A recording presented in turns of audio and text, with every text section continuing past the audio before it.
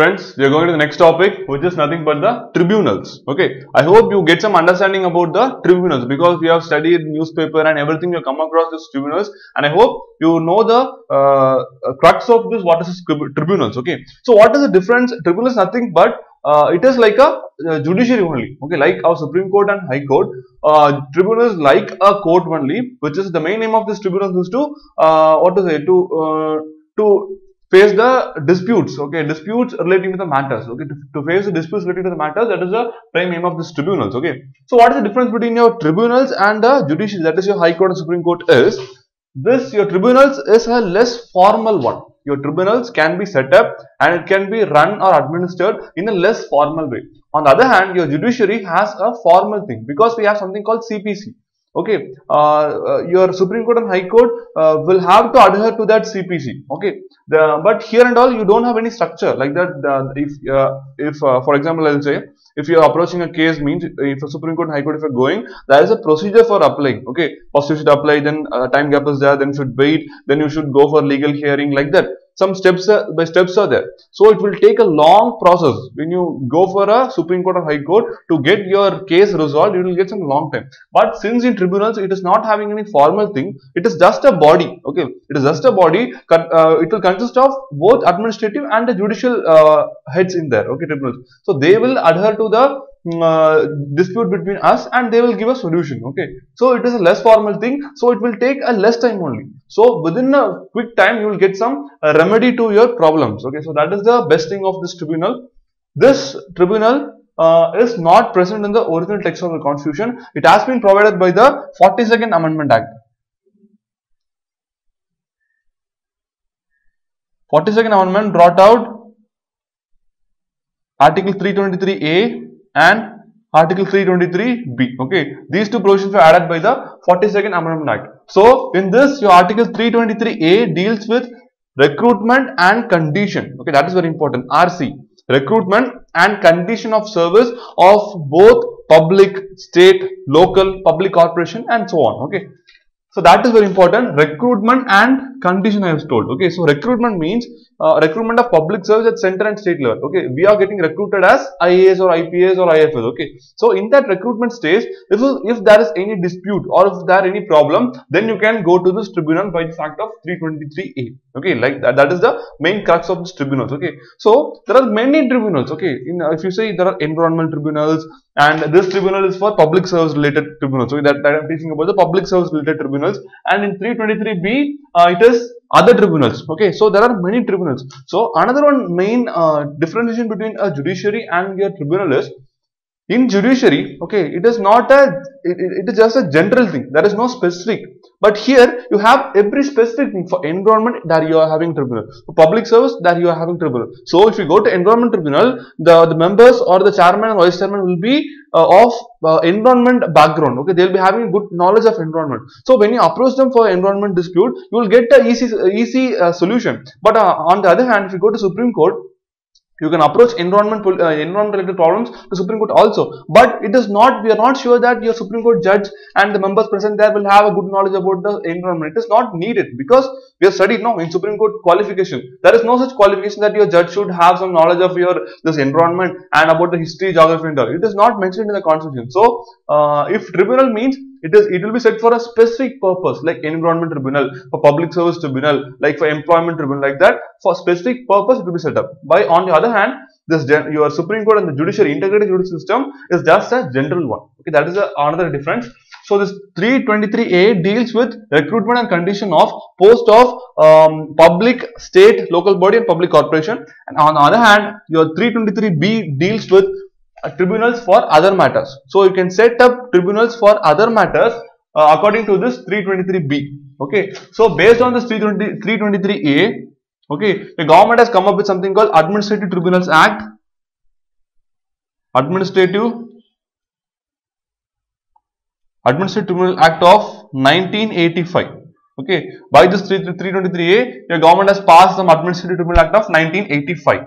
Okay, so we are having We are going to study about the CAT, SAT and JAT. So next we are going to see about the CAT, SAT and JAT, which is nothing but your Central Administrative Tribunal and your State Administrative Tribunal, and JAT means Joint Administrative Tribunal. Okay. So by this Act of 323A, a government has passed the Indian Administrative Act of 1985. Okay. So with that act, our government has set up something called CAT, which is nothing but the Central Administrative Tribunal. Okay. So there are some posts which is for the center, that is called the central post, and for state we are having respective state posters. Okay. So in common we are having all India service. Okay. So the post, the public post or the government post under central level, that will be related to the CAT. Okay. It is having the principal head office at Delhi. It is headed in Delhi, and it is having something called original jurisdiction. Your CAT is having original jurisdiction, which is nothing but while dealing with judiciary topic, I told what is original jurisdiction, which is having the right to hear at the first level. Okay, so when you're facing a dispute relating to your recruitment condition of service or at the center level, you can go to this tribunal at the first level itself. Okay, you can't go to Supreme Court or High Court. First, you can go to this CAT. Okay, that is Central Administrative Tribunal. That is the thing with CAT. And also what and all are covered. Okay, which post are covered under this CAT. Your, as I told earlier, your central public post and the civil post under the central, and the civilian employees of the defense service. Okay, that is very important. The civilian employees. Okay, there will be some civilian employees in the central, in the armed forces. Okay, they will also come under this Central Administrative Tribunal. So I am again repeating: the central civil service and the civil service under the central, and the civilian employees of the armed service. Okay, these members will come under the jurisdiction of the CAT. Okay, the another one very important thing is who and all will not come. That is very important. Who and all will not come? The armed forces. The armed forces will not come, and your secretarial staff of parliament. We know there are some secretarial staff of the parliament. They also will not come under the CAT. Okay, they will not come. This I am talking about the not. Okay, that is very important than who is coming under, because UPSC can ask a question about that. Who and all will come under this? Like they will ask a list, and you have to choose a correct one. Okay, so secretarial staff of parliament will not come under that, and your what to say, the staff of Supreme Court. Okay, they will not also come. The officers and servants. Okay, it is not staff, it is actually the office and servants. Okay, the office of servants of Supreme Court and secretarial staff of the parliament and your armed forces. Okay, armed forces will not come under the CAT because they are having a separate thing called the military code. Okay, you all know about the military code. Okay, so they are having separate military code, so they will not come under this, and these two also will not come under the CAT. Okay, so that is with the CAT. So next we will see about the composition of CAT. Okay, so what is the composition of CAT? Central Administrative Tribunal's composition, it will consist of a chairman and vice chairman plus some members. Okay, so again I am repeating, these chairman, vice chairman members, okay, they will be from, okay, they will be taken from both the judiciary and administrative posts. Okay, your retired Supreme Court judges or some IAS officers, retired IAS officers or the serving IAS officers, they will be these board members. Okay, so in principle, not only judiciary, okay, not only it will consist of the judicial member, okay, it's a multi-member body, so it will consist of both your judicial and the administrative officials. Okay, that is very important. Who will appoint them? That is very, very important. Okay, as usual, it is by the president.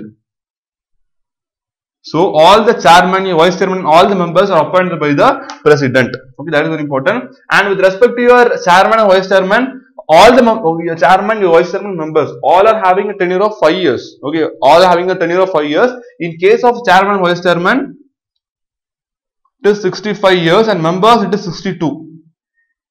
Okay, all are having a tenure of 5 years or else 65 years.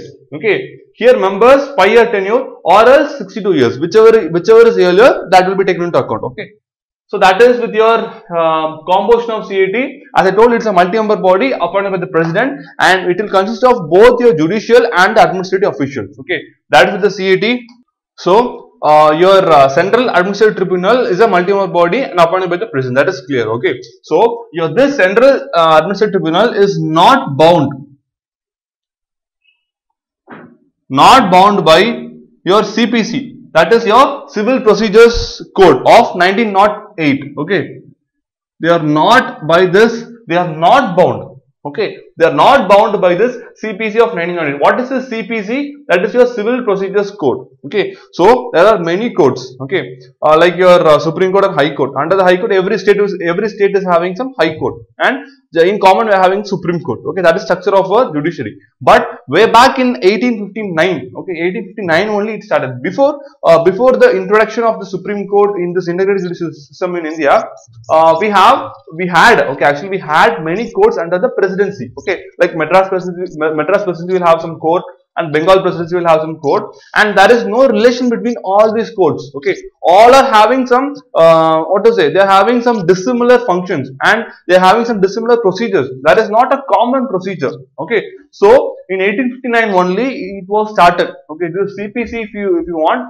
that if you trace back history of this Civil Procedures Code, it started in 1859. Okay, it started as a initial way only, but a strong foundation was given to the Civil Procedures Code by Charles Wood.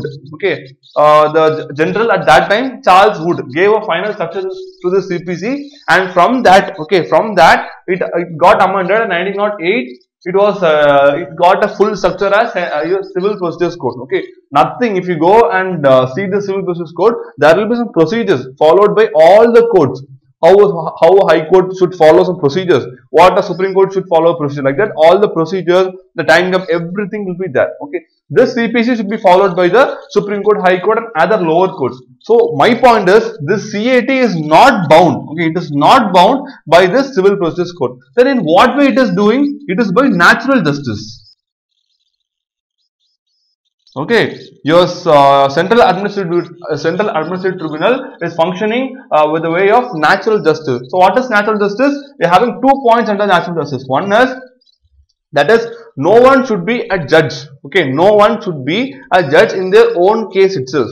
Okay, for example, a case is there, a case related is there. A person who is related to that case should not head that case, should not be a judge of that case. That is one thing. And the next class of this natural justice is this legal hearing, which is nothing the fair hearing. Everyone should be given a chance.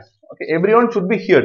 There should not be discrimination that either he is poor or rich, or you belong to caste, creed, sex, and all. There should not be discrimination, and everyone should be given a fair hearing. Okay, this is the two class present in natural justice. Okay, first one is no one should head their own, no one should be a judge to their own case. Next one is fair hearing. Okay, these two are under natural justice. So CAT is not bound by CPC, but it is following the natural justice. Okay, that is with CAT.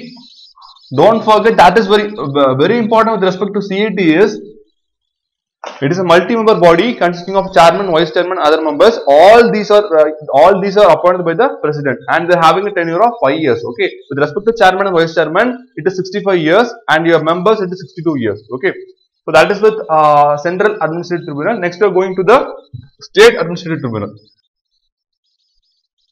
Okay, before one thing, there is a doubt. Okay, if you are having some problem with the recruitment or condition of your post, and you are going to tribunal, okay, your tribunal is giving a judgment. Okay, if you are okay with that judgment, it is okay.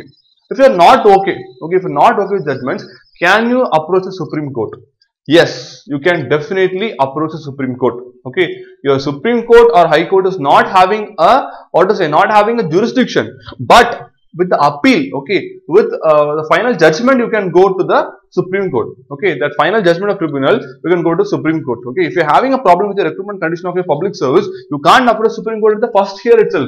You should go for tribunal only, because I told your tribunal is having the original jurisdiction. Okay, not your Supreme Court, High Court. You can go to the tribunal at the first level. Okay, Next, if you are not okay with that, then with the judgment you can go to the Supreme Court. That is present. Okay, but the High Court, okay, your High Court is not having that jurisdiction. Okay, your High Court, you can't approach High Court. With the decision of the CAT, you can go to Supreme Court, but not to the High Court. Okay, this was also now it is not there, because in 1997 with Chandrakumar case, a case called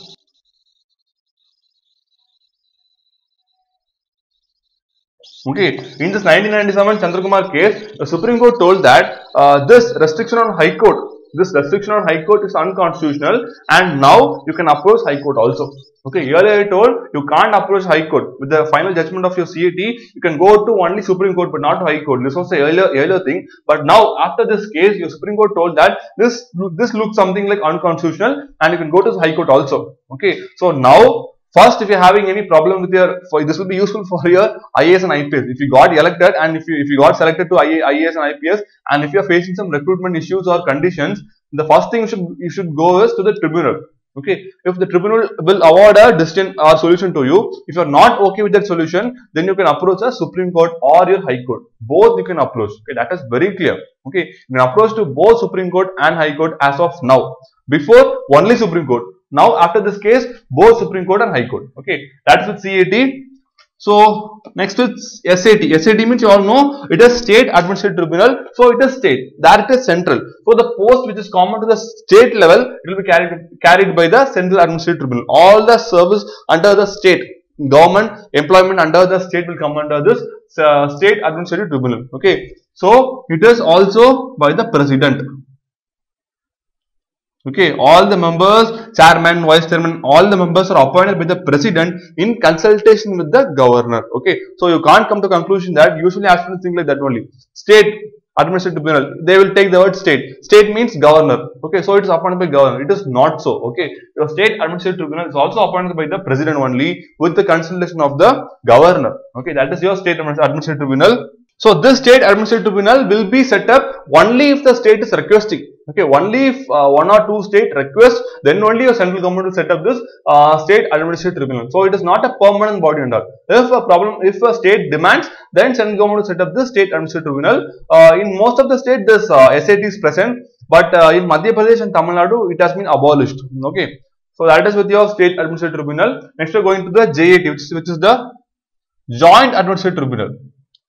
What is Joint Administrative Tribunal? For two or more states. Okay, a common thing. Okay, if Tamil Nadu and Karnataka are going and approaching a center for a common administrative tribunal, it is known as the Joint Administrative Tribunal. So it will be set up both for a center, both for a state. Okay, for both state there is a common tribunal, that is known as the Joint Administrative Tribunal, and it is also by the president. President only will nominate the members of this JAT. Okay, so with that we are coming to the end of this 323A. Okay, I covered CAT, SAT and JAT. In both this CAT, SAT and JAT, it is the members, the chairman, vice chairman and members all are appointed by the president. Okay, so next we are going to the next article, that is nothing but 323B. Okay, so by this 323A there are three things: CAT, SAT and JAT. By 323B it is for other matters. Tribunals can be set up for other matters. So have a clean distinction. By 323A, you're having you can set up tribunals only for the recruitment and condition of public service at the center, state, local body, public corporation. By 323B, you can set up tribunals for all the matters. All the matters you're having. Yeah, what all matters we are having? That is, you can have a code word TIFR. TIFR is a cheat code.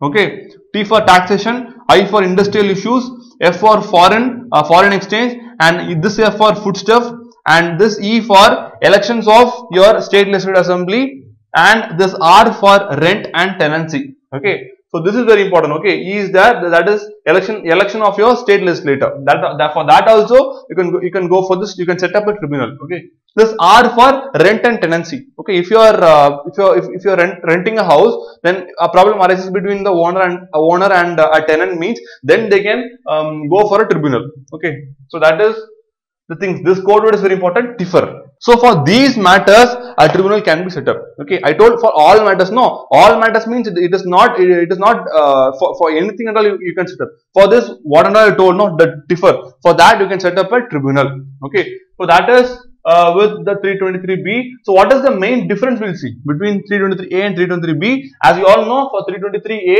it is set up only for the public services. Okay.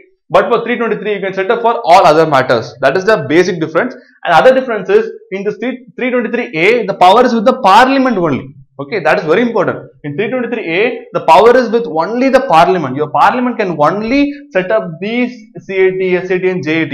But with respect to your 323B, both your parliament and state legislature can set up the tribunals. That is a very, very important distinction between your 323A and 323B. Okay, that is also another difference. That is your, by this 323A, you can set up a tribunal at the central level. Okay, a tribunal at the central level can be set up by CAT, and by SAT, by state administrative tribunal, you can set up a tribunal at the state level. Okay, so there is no hierarchy in that. Okay, it is not like your state your state administrative tribunal is it is subordinate under the SAT and all. Okay, it is an integrated one. But by 323A, you can set up a hierarchy of tribunals. Okay, so in 323A there is no hierarchy, but in 323B it is having a hierarchy. Okay, so with that we are coming to the end of the tribunals. So a very important point is, all the chief chairperson, vice chairperson members all are appointed by the president only. Okay, so with that we are coming to the end of tribunals. So don't forget, this tribunal is not present in the constitution. It is by the 42nd Amendment Act only. We got this 2 acts. Okay, so with that I am ending the tribunals. Thank you.